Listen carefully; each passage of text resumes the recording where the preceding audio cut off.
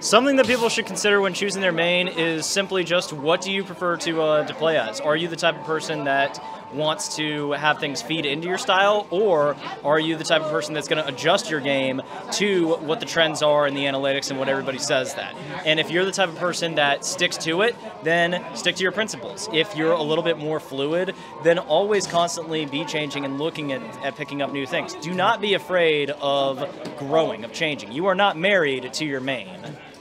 You should really play who you want, and I mean that wholeheartedly. I mean, the reality is, there is a meta, there is a competitive tier list, tiers are real, but in past Smash games, things were a little more clear-cut. There's only a handful of characters if you want to be a competitive player.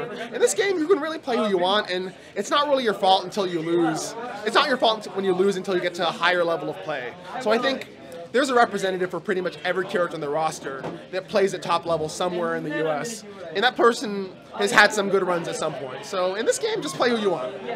I will say the ability to recover. A lot of people struggle getting back to stage and getting ledge trap. I'll say that, yeah.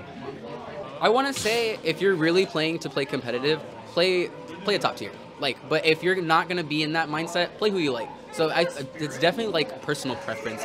Depends. It's also your mindset as well.